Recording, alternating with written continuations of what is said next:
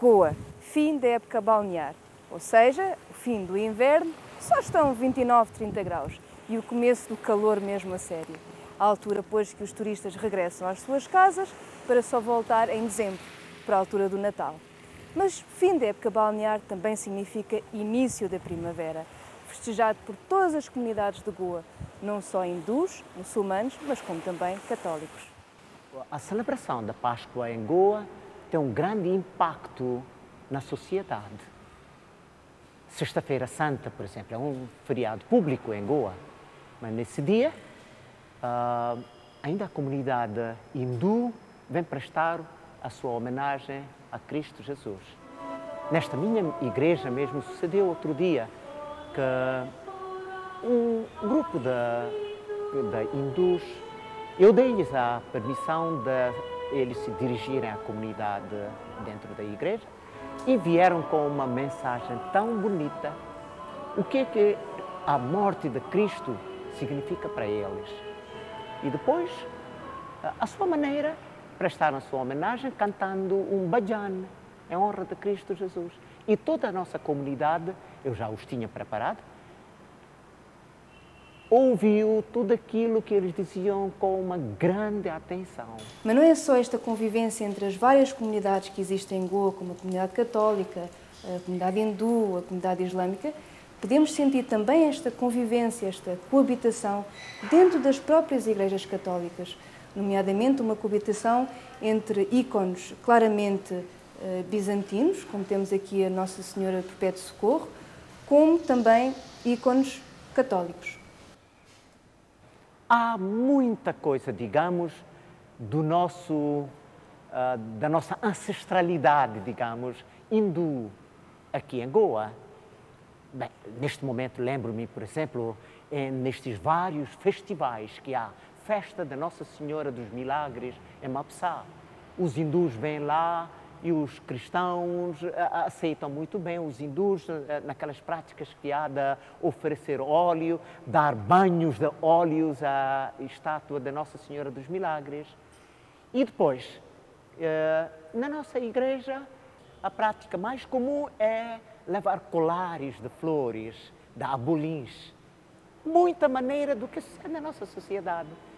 Hindus, cristãos, sempre abolins é uma flor de que se fazem colares. E trazem-se colares, oferecem cá. Há mais uma coisa de que me lembro muito bem. É no dia da procissão, sai a procissão do Senhor Morto e os cristãos passam debaixo do andor do Senhor. É como se receber a graça debaixo, sobre a sua cabeça, ou não quer, sujeitar-se à graça de Deus Nosso Senhor. E os hindus também, quando a procissão passa aqui pela cidade, também a procissão para em certos momentos e os hindus da área passam debaixo do andor do Senhor.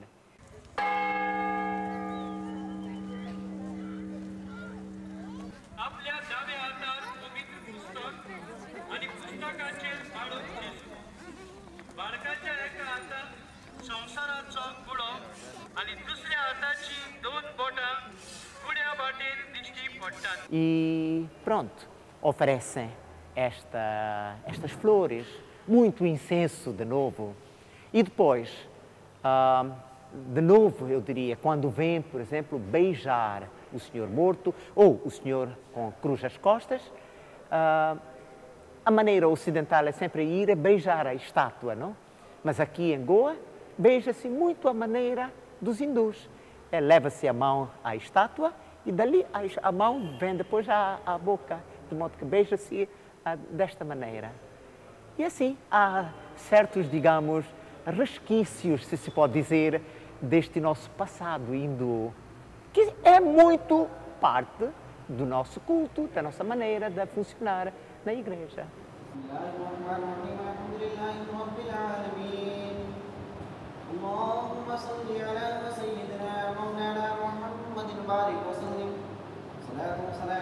A Páscoa este ano foi a grande celebração da chegada da primavera, coincidindo com a ressurreição de Cristo e o nascimento de Maomé.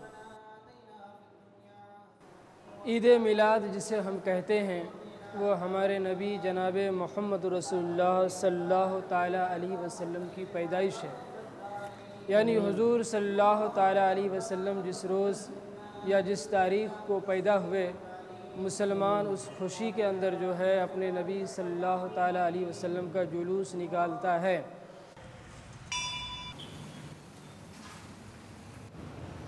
Estamos num templo hindu, o templo de Hanuman.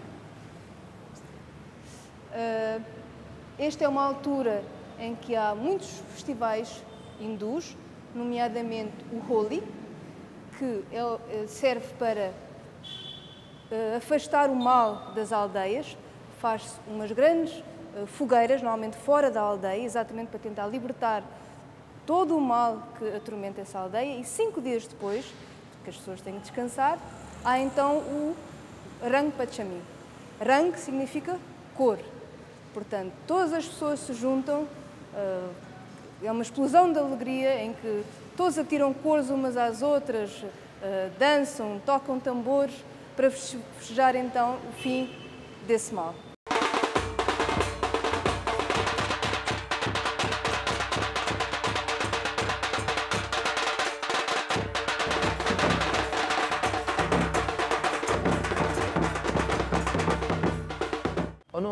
योगायोगान कितें जालें, good Friday आमचे ईद काय आनी हिंदूंचे अशें सगळे बरोबर आयले. तर कितें आसा, आमची भगवद्गीता कितें सांगता, भगवान गोपाल कृष्ण कितें सांगता की सगळे धर्मांचो मूळ पाया एकूच आसा. सर्व धर्मान परित्यज्य मामेकम शरणं व्रज. तो देव एकूच आसा. कशें सांगलेलें आसा, बांयी खूब आसल्यो तरी बांयेन उदक कितकें आसता, उदक एकूच आसता. Feels good. Goa é uma sociedade marcada pelo multiculturalismo, bem difícil de se encontrar noutras sociedades. Lotus Timblo é um jovem que nos fala com orgulho das suas raízes portuguesas e também indianas. Nesta Páscoa veio dos Estados Unidos para visitar a sua família. Entrevistámo-lo e ficamos a conhecer um pouco mais sobre esta mistura de culturas. Goa has always been a muse to me. Ever since I started playing guitar and getting more into music, coming back to Goa was what I always looked forward to, because there's something in the air, there's something in the sea breeze from the Arabian Sea, the feeling you get when you look out into the ocean that you don't get anywhere else, at least for me. The multicultural aspect can be smelt almost. So being in Goa, having that multicultural approach, you know, I'm not really, when I tell people I'm from Goa in America, they don't think about the British, they think about the Portuguese, of course the ones who do know about Goa. They think about the Portuguese influence, and then they ask me questions about what it's like now. And so with my mother's influence in Hindi and Indian music, and then just Goa's influence on Western and specifically Portuguese influenced music, it's really been a melting pot for me, and yeah, it's been a muse for me, and especially the just the encouragement that I've received. You know, most business families, God, I'd be the black sheep if I would go up to my, if I was born to any other business family and I went up and said, you know, Mom, Dad, music is my calling, they would be like, read your math book and come back home, because we're not letting you do that. This family has been a godsend for me, especially my mom and dad's open-mindedness to my career and what I saw myself doing. When I meet people in America and they find out I'm Indian, their first question is, are you a computer scientist? Are you a businessman? And sadly, well, not sadly enough, but much to their, I wouldn't say chagrin, but they're surprised when they hear me say I'm a musician. And their first reaction is, how were you given that opportunity to come 10,000 miles away from your home to play music and to write music and to release it and to tour this country or tour other parts of the world? A resposta, apesar de tudo, não é assim tão simples. A Lotus Timblo nasceu no seio de uma família muito especial, seguindo uma tradição familiar já bem antiga do tempo do seu avô, nos anos 50, de querer estar ligado ao mundo através da exploração mineira e do turismo. A Lotus, de certa forma, seguiu os passos do avô. Com o apoio dos pais, foi à busca do mundo através da música. As a result of the mineral requirement of the world, it looked at that time, at my father's time, that when he was in his 20s, that it was sensible to be part of this growth story, and he plunged into mineral development. After liberation, one could see Goa attracting tourists. I was very fortunate to have been here when organized tourism started in Goa in a very small way. Before that, I have memories of my friends in Bombay telling me how they go for their holidays to Goa. They would stay with families in Goa, and that is because Goans are hospitable by nature. They are warm and they welcome people, and that's what began tourism for Goa. We felt that it would be good to diversify. We had been in the mineral industry for a long time, and with the potential in tourism and tourism developing in Goa, we felt it would be a good idea to diversify and enter into the tourism industry. And that's how we embarked and built a resort, first with 104 rooms in 1983, and then we expanded it in 1992, and our first guest was Mario Soares, who occupied Cidade de Goa. That was the opening of our expanded hotel.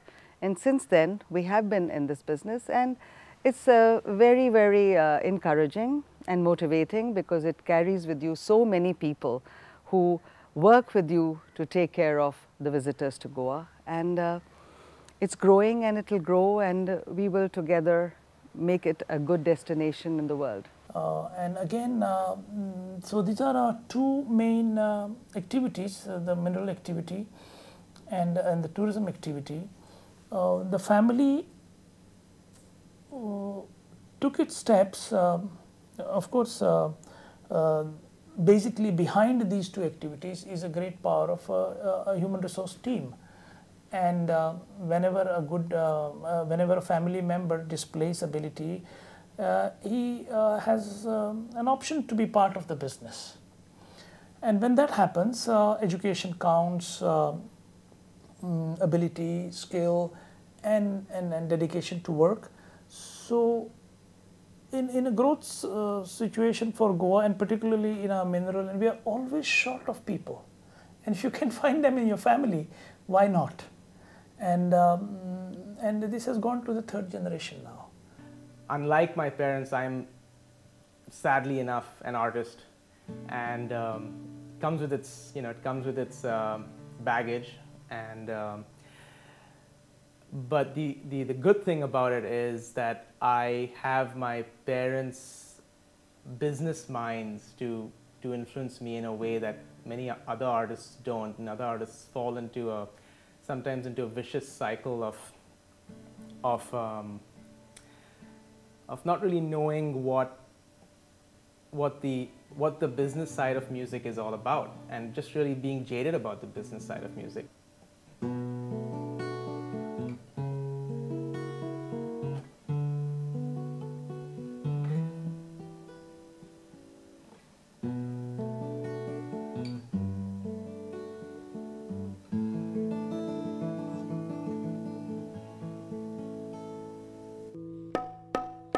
A Spanish smile takes away my sorrows. Her Asian eyes wash away my pain. Her English lips brighten up my day. Her Indian charm takes my blues away. Hey, what a brilliant Goa was not such an important situation before the World War II. It's only after the Second World War when trade became more liberal with Europe and Japan, and the hunger and the thirst for minerals was very much there. That's when the Goan mineral industry began developing. From completely a farming community, almost just 200,000 people in whole of Goa, totally based on remittances of Goans working in Africa, or Goans working in Bombay, or Goans working in Portugal.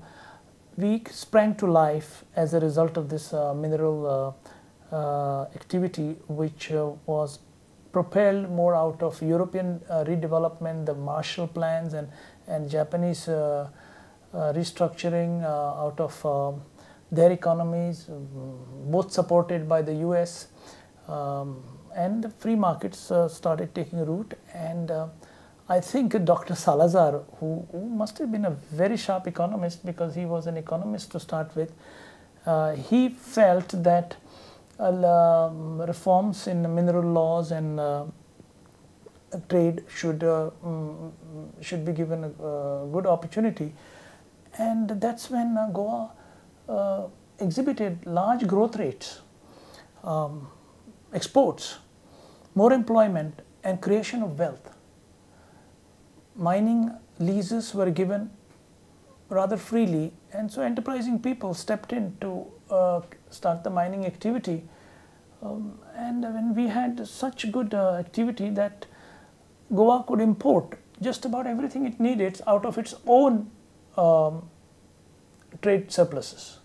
Every year we had trade surpluses which permitted us to import everything from cheese to shoes to shirts and textiles to cars and machineries and paints and cement, and there was not a single thing that Goa manufactured yet it could bring from outside.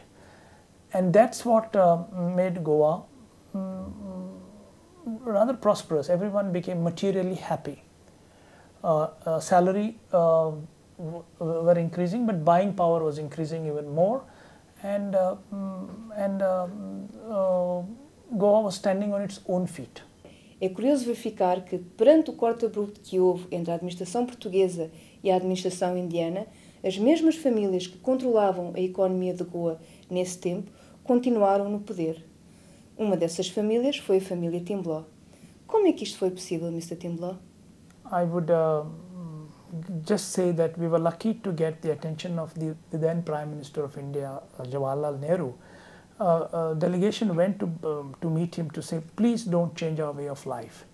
And he did pronounce to the press and to the Goans, and particularly when he visited Goa in 1963, he says, I am not going to canalize Goan trade, which meant export of iron ore.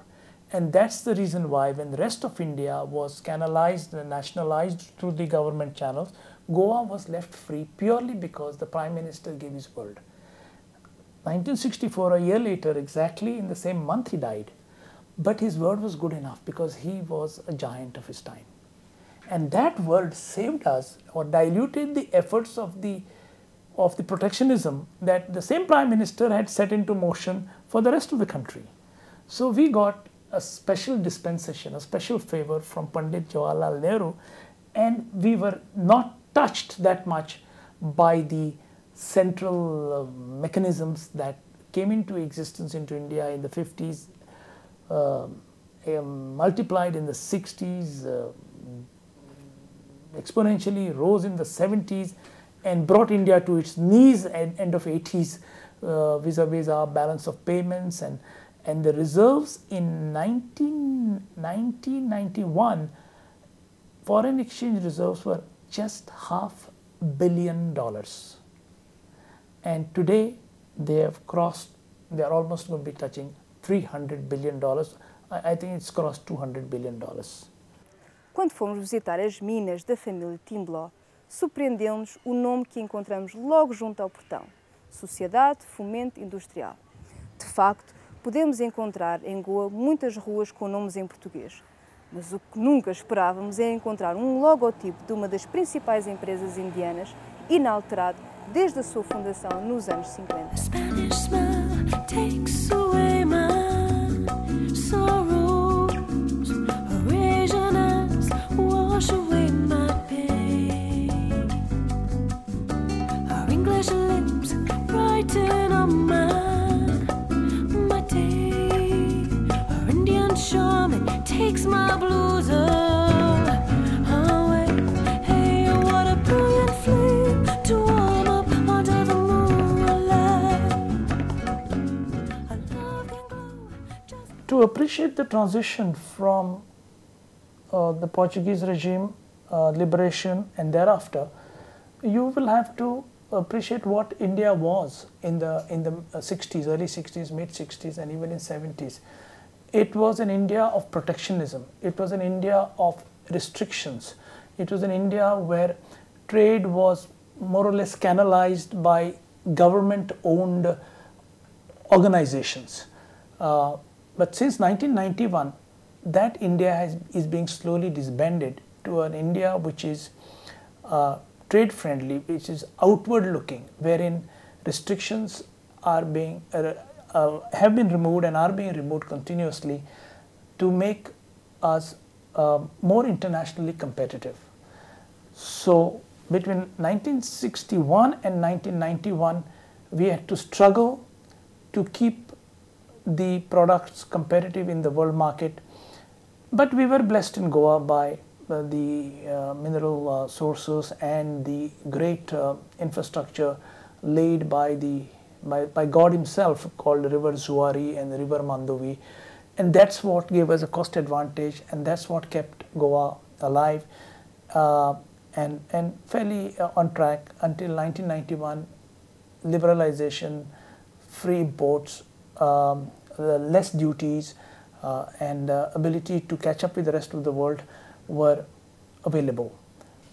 There are, out of 1.4 million people, there are 500,000 mobile cellular connections. Now that's even that's I don't know what's the United States statistics, but that may be quite equal to the United States.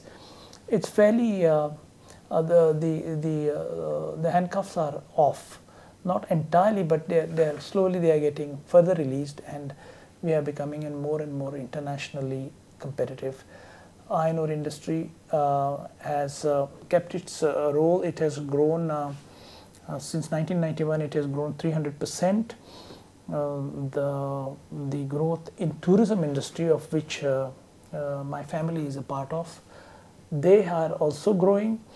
The arrival of the direct flights from Europe to Goa, that's one more freedom that is being given.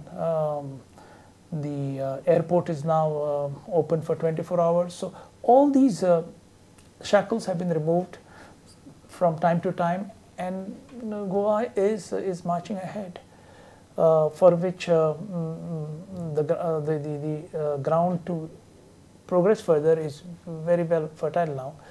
And what we find is that this is causing good opportunity, giving good opportunities for employment and so on. Yes, it has its associated problems. For employment, you tend to get immigrants into Goa, and that is disturbing the balance from time to time again. And you have a certain anonymity which steps in, which needs to be managed by the administration and others to make us more competitive. But along with this more competition comes challenges. And now this is a new Goa where the population has gone from 200,000, what I mentioned at the time of post-World War II, now 1.4 million. So it's 7 times in 60, 70 years. Ficámos com uma ideia muito interessante sobre o crescimento de Goa desde os anos 50, quando Salazar concedeu a exploração mineira a jovens empresários como seu pai. Também podemos depreender pelas suas palavras que Goa é um estado rico. Acha que isso se deve ao boom da expansão económica indiana, que se lê todos os dias nos jornais? Ou será que Goa conseguiu construir a sua própria identidade quase como uma ilha escondida entre outros estados tão grandes como Maharashtra ou Uttar Pradesh?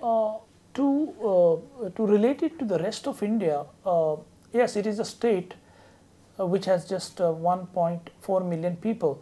Then you have states like UP and Maharashtra which have 50, 60, 70 million people.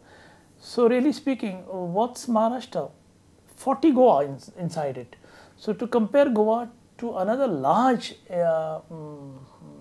mass of us called a state, that would not be an adequate comparison.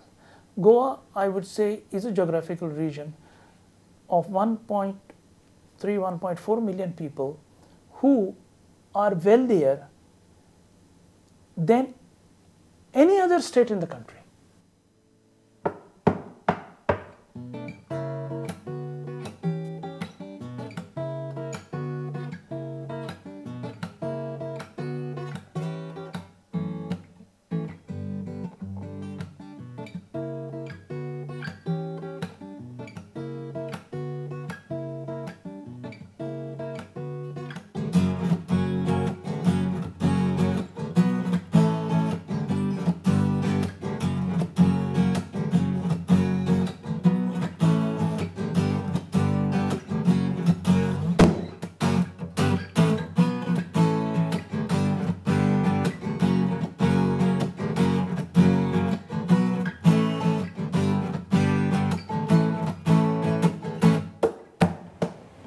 Espero que tenham gostado de estar aqui connosco em Goa. Daqui a 15 dias, cá estaremos outra vez. Tchau!